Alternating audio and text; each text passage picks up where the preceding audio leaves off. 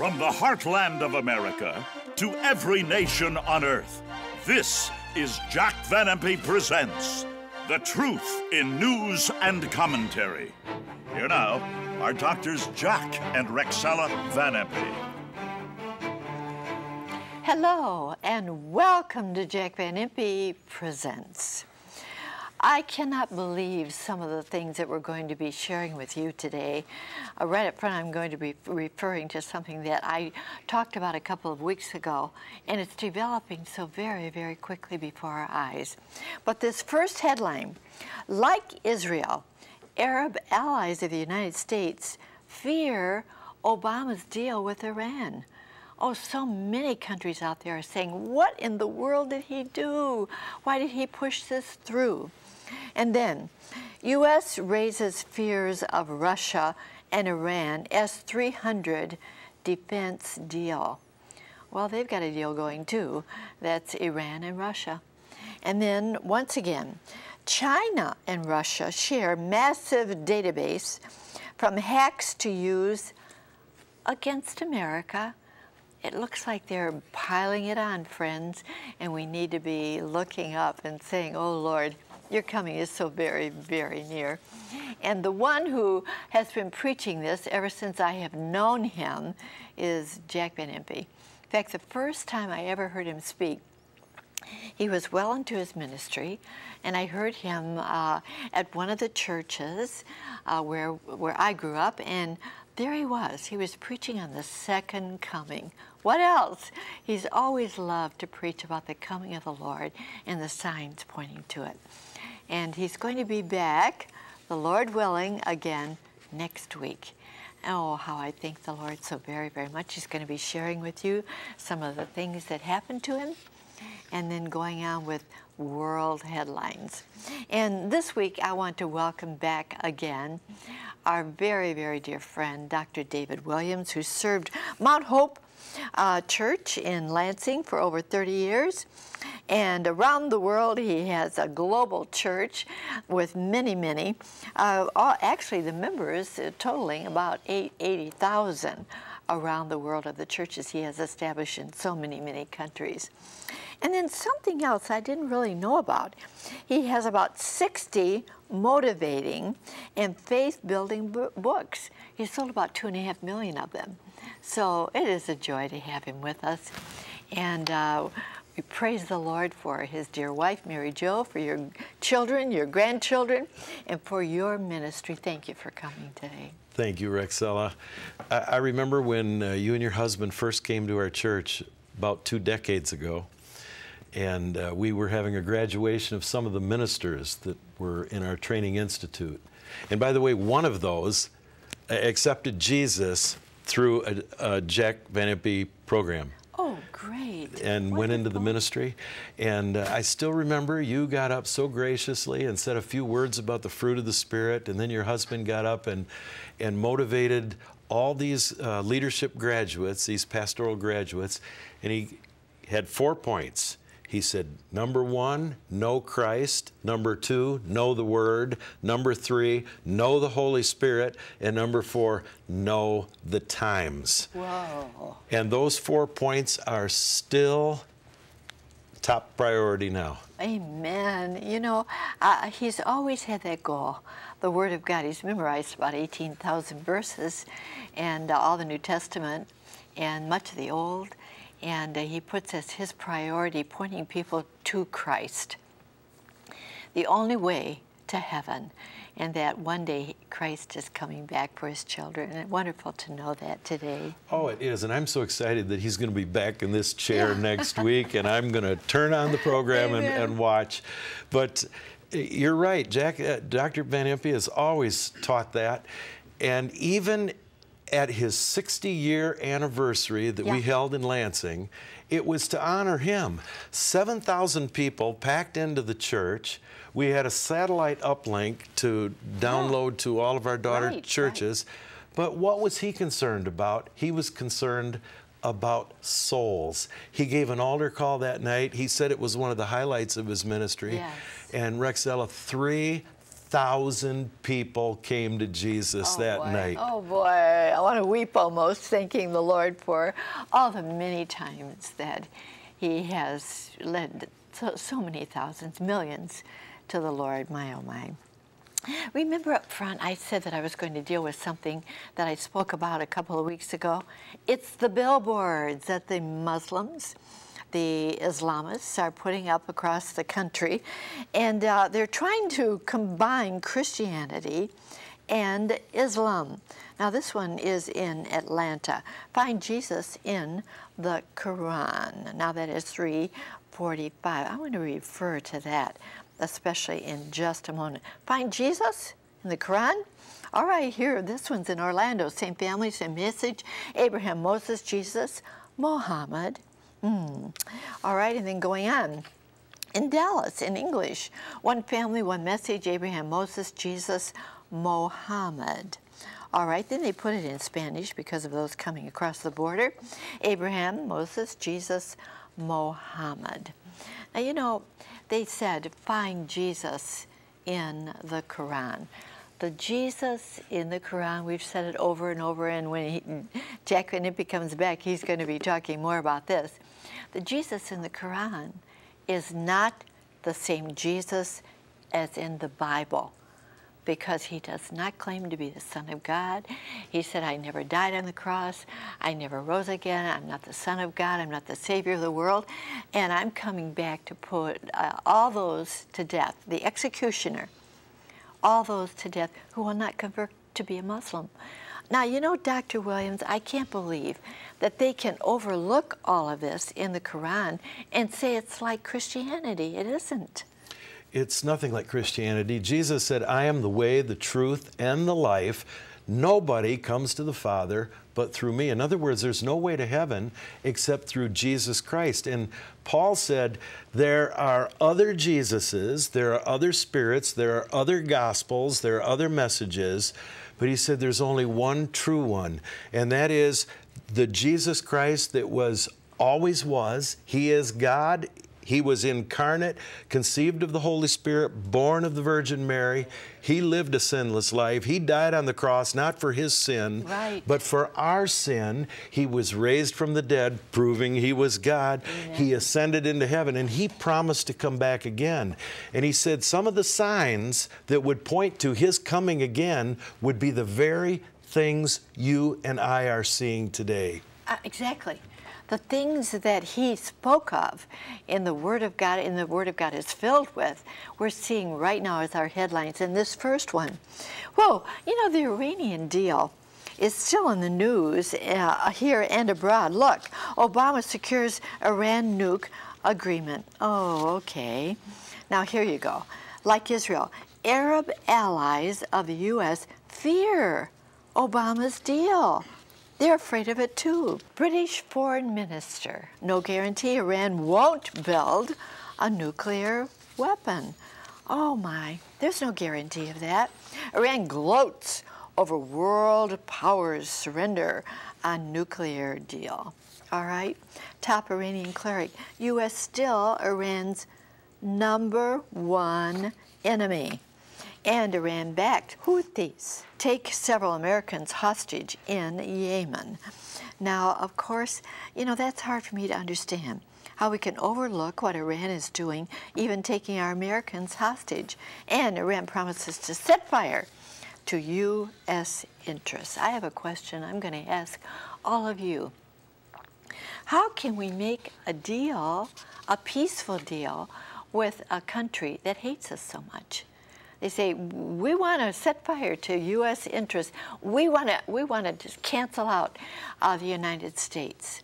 How can we make a deal with them? And I'm going to pass this off to you, Dr. Williams.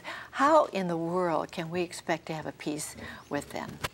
Well, just like you can't have a peace making deals with the devil, the name devil simply means adversary. And Paul said, don't give place to the devil. That is, don't give him a foothold, don't make any deals with him. And we can't make deals with adversaries that want to kill us. Look, if you're a dad or a mom, you want to protect your children. You want to protect them from adversaries. You want to protect them. And it seems like the leaders of the United States would want to protect the citizens of the United States. And one writer for U.S. News and World Report, Mortimer Zuckerman, called this Obama's unforgivable betrayal. Exactly. Exactly. You put it very well there, Dr. Williams.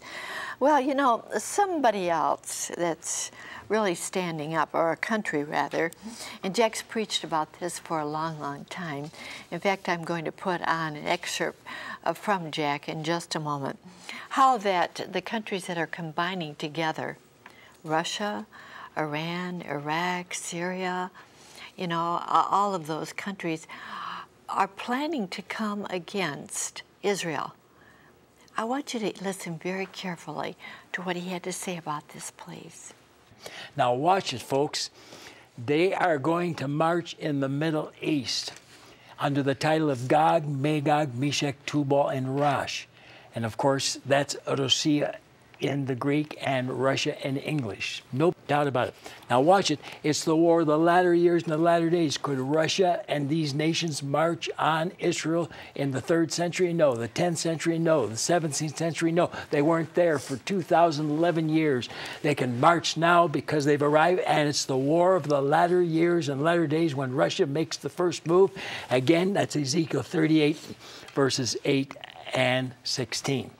Now there's going to be an Arab federation who joins Russia. That's right, and that's Daniel 11:40, Isaiah 17:1, Ezekiel 38, verses 5 to 7, and Psalm chapter 83, verses 5 to 7. And what's the purpose? Let us cast Israel off from being a nation. Now here's why we're the generation. There was no Israel to invade in 48. There is now. And why do they go to war? Because of the division of Jerusalem, and that's Joel 3:2. Both signs are here, 48, and then in 67. What's the battlefield of the world? Israel. Let's cast Israel off from being a nation, that their name be no more remembrance. That's the Arab world speaking. Psalm 83, verse 4. Now, Israel. Ezekiel 38, verses 8, 14, 16, 17, 18, 19, chapter 39, verses 2, 4, twice in 7, 9, 11, 12, 17, 22, 23, 25, 29. 18 times. We're the generation. It's here. China is also going to come in after Russia faces some defeat. And that's the kings of the east, the kings of the sun rising, British Revised Version, Revelation 16:12. And they come right down to that place where ISIS is now battling, Iraq. Ladies and gentlemen, this is unbelievable. You see, there are 3 invasions in this battle called Armageddon. This is a 3rd and final one, and they come from all nations against Jerusalem, Zechariah 14:2. They couldn't do it till our day. There was no Jerusalem in Israeli hands until 1967. Now watch it. They get, as they're coming from the east, to get to the Middle East, to get to Jerusalem, to the Euphrates River. And boy, this is where the bloodbath begins. Loose the 4 demons in the great river Euphrates to slay a 1/3 part of mankind. The number of the army was 200,000, 200 million. And by these 3 was the 1/3 part of men slain, killed. Fire, smoke, brimstone, atomic warfare. Here's another shock. Prophecies 2,000 to 5,000 years old about atomic weaponry. Psalm 97:3, Isaiah 66:15, Ezekiel 20:47, Joel chapter 2, verses 3 and 30, Zephaniah 1:18, Malachi 4:1, Revelation 8:7, and Revelation 9:18. By these 3 was the 1/3 part of men killed. 1/3 of the world. We are the generation, for there's now in Israel, and there's a Jerusalem over which to be fought. Well, you know, friends, with this in mind, should Israel be concerned? Well, absolutely. Take a look at this first headline. Israel concerned Hezbollah may get new Iran missile. And then, Hezbollah recruiting Fatah members to attack Israel. New Iranian clip shows destruction of Jerusalem by Muslims. A vice speaker, Iran supporting all movements fighting Israeli regime. Well, you know what? All this is about Israel. Merkel. Well, this is, of course, the chancellor of Germany. She says, I'm disappointed by Iran's attitude towards Israel. Iran official will bolster our military until Israel is overthrown. Netanyahu, tyrant. Khamenei is wrong. Israel is here to stay. Netanyahu vows zero tolerance for terror. Friends, can you see where the Bible is being fulfilled? Right now, we're seeing the Bible fulfilled and pointing to the return of the Lord. Is that right, Dr. Williams? That's absolutely right. And you know, because it has gotten so bad and all these signs that have converged, you know, you need signs, speed limit signs, stop signs, signs high voltage, and if you can't read the signs, you get in trouble. And all these signs are converging now, and it has led some to believe that we're already in part of the tribulation, but we're not. Two things have to happen first. Number one, 1 Thessalonians chapter 4, the catching away of the church, and number two, Daniel 9:27, the signing of the 7-year peace agreement Amen. with Israel. Amen. And probably some of the Muslim nations. Yes, absolutely. And this world magnetic leader will, one of the reasons the world will wonder after him is, how did he bring peace between Israel and these Arab nations? Yeah, they're going to be fooled. They'll be fooled by this man. Deception will be the order of the day at that time. Yes. How good to be looking up even in the midst of all this turmoil and the deception of this one that's going to come into existence, I think very, very soon. Try to fool everybody. Well, you know, friends, we are going to be winding this up. Not too far in the future, but you need to have it because it's happening right now. Beware false prophets. Who are they? Take a look at the commercial, please. Beware, false prophets, damnable heresies, and doctrines of demons are the final signs and dangers facing Christianity in the 21st century. The Bible warns that ministers will arise who will betray the Lord Jesus Christ. The Bible calls them apostates, antichrists, and super deceivers, like Judas, who for the almighty dollar delivered Christ to the enemies of the gospel. That hour has arrived. Bible translators removed 91 verses claiming Christ is the Son of God from the Holy Bible for decadent versions created for Muslims. Does it matter? Shockingly so. Why? Christianity's foundation and major theological points have been destroyed by what the Bible calls doctrines of demons. This same group of blasphemers have obliterated the major Bible doctrines for salvation, including the deity of Christ, his virgin birth, his sacrificial blood atonement, his bodily resurrection, and his second coming. Who are these Judas Iscariots? Have they committed the unpardonable sin against Christ and the Holy Spirit? Order Dr. Van Impe's shocking video, Beware False Prophets, Damnable Heresies, and Doctrines of Demons, and find out. Oh, friends, if ever you needed to have one of my husband's videos, this is the one. Christianity's foundation and major doctrinal points are all being destroyed in so many of the pulpits across America and around the world. Oh, now who are these Judas Iscariots, so to speak? Well, you need to know. So please, there's the 800 number and there's the address. I promise to get this in the mail as soon as we hear from you. Beware. And you know what? That leads me to another word. Be aware of what's going on in the world. Now, friends, a group truly hated in the Middle East, and I've mentioned this, is the Christian group. They're hated where, you know what? Faith in Jesus Christ was born. They're hated there. Christians face extinction amid sectarian terror, minister warns. Terrorists sing of slaughtering Jews and Christians. Here's something.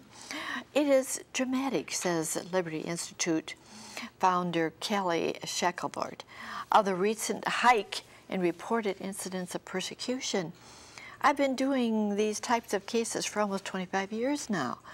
I've never seen the level of attacks like these and how quickly they are now proliferating.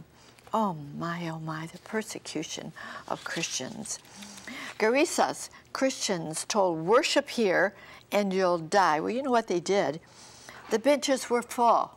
They went into the churches and said, we don't care what you say, even under armed guards, we are going to worship.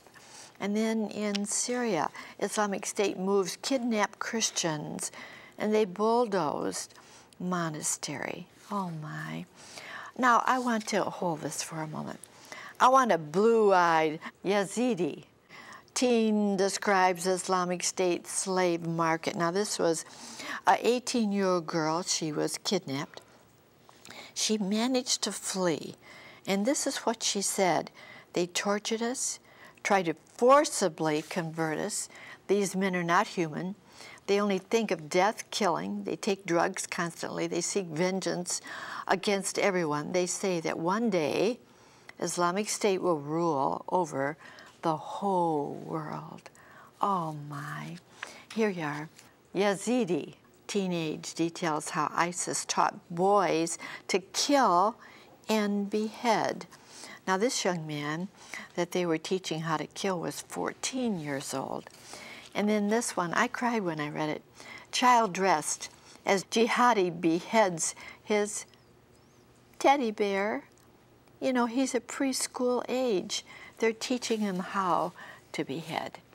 You know, friends, I can't even imagine. I have to fight my tears to imagine teaching a teenage boy how to kill. This is their slogan, you know, if you don't agree, you die. You know, Dr. Williams, I cannot absorb this. Kidnapping, raping, killing, teaching young preschoolers how to behead. It doesn't even make sense to me as human beings. How can they do it? Well, Jesus said when he was speaking about the end times in Matthew 24 that because iniquity abounds, the love of many will wax cold. Some people won't even have love for their own children. Rexella, you bought both of my grandkids when they were born a little teddy bear that they loved, and I can't imagine teaching them to cut the head of the teddy bear off in practice for violating another human being. And that's what it is. It's violence. And you know, violence isn't just the raping, the kidnapping and all, but it's if you violate another person in a business deal, if you violate somebody, some other human being, you lie to them, you violated them. And so even the simple violence that we're seeing in the world today goes back to Noah's day. God said it was that way in Noah's day before the earth was destroyed. And the Lord said in Proverbs there's 6 things he hates, and one of them is hands that shed innocent blood. Oh yes, absolutely. And you know, Pastor, we are seeing this so much in America right now. The murder mayhem. Have you ever noticed how much murder is happening right here in the United States? You know, it seems like everybody has got a gun and they're going to kill somebody. Not everybody, of course, but so much of it, the murder mayhem. Now, that was on the cover of the Week magazine. Guns, social media, and the viral mass shootings. This is something that we need to bring to the attention right here in America. Thou shalt not kill. One of the 10 commandments God gave, a commandment, not a suggestion. That's right. And Jesus said you can recognize somebody that is of the devil because he said, you're of your father the devil, your will is to do your father's desire. He was a murderer from the beginning. Absolutely. The devil was a murderer, and that's how you can identify his work. Absolutely. And so we need to, from the pulpits, oh pastors, priests, from the pulpits, please be giving the Word of God, building the people up in their faith and teaching them the way that they should be living for the Lord. That's where it should be coming right now. Isn't that true, Dave? Our pulpits and wherever they are preaching. Our pulpits and our homes. Oh, absolutely. Start with children. You know, that's what my mom did when I was like 5 years old. She would be reading to me, and it would always be a Bible story, something about how to live for the Lord. We need to be doing that. And I want to come to you right now and say, all of this shouldn't be getting us down. It should be making us look up for the coming of the Lord. Jesus said, you're going to see all this before I return. But let not your heart be troubled, neither let it be afraid, because I am coming again. Are you ready for that coming again? I've mentioned it so often. There are many, many things in our lives that we need to get rid of if we think the Lord is coming tomorrow. First of all, we need to open our hearts to Him and become His child. Have you accepted Him as your Savior, the Son of God who died for you? Will you pray this prayer with Dr. Williams right now to come into your heart, be your Savior, cleanse you of anything you don't want there? Dr. Williams? You can be sure that everything is okay between you and God, that when your heart quits beating, that you're going to be in the presence of Jesus. You're going to go to heaven. If you pray this prayer with me and mean it from your heart, say this with me. Father, in Jesus' name, I come to you.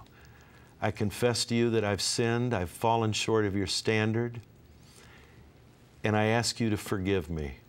I believe that Jesus died on the cross for me. He's your eternal Son, and I believe He was raised from the dead. And right now I confess Him as my Lord, ask Him to be my Savior and come into my life, give me a home in heaven and a brand new start in life beginning now. Amen. Amen. Did you pray that prayer? Oh, please write to me. There's my address. I'll send you this little booklet, First Steps in a New Direction. You know, something just came to my mind. Maybe you have been a Christian. Yes, you accepted the Lord, but you've drifted away. Maybe you're not really living for Him. Oh, please, may you walk with Him again. Live the life you know He wants you to live. And keep looking up, because the Lord is coming back very soon. Write to me. I want to hear from you right away. And now, whoa, here's our announcer to tell you how you can receive our wonderful, important offer of the week. Beware false prophets. Chuck? Thank you, Rexella, my friend. To order Beware False Prophets, Damnable Heresies, and Doctrines of Demons. Have your credit card ready and call toll-free 24 hours a day, 1-800-JVI-7777. To order by mail in the U.S., send your donation of $24.95 to Jack Van Impe Ministries, Box 7004, Troy, Michigan 48007. In Canada, send your donation of $24.95 to Jack Van Impe Ministries of Canada, Box 1717, Postal Station A, Windsor, Ontario, N9A 6Y1. Now back to Rexella. Thank you so much, Chuck. Now, don't put it off. There's the 800 number and there's the address. You need to know who these false prophets are. So please call right away. I just want to say, friends, I love this closing thought. Our faith in God grows greater as we recognize the greatness of our God. Look forward to being in your home again next week. And until then, remember, God cares for you. So do we so very much. Bye-bye.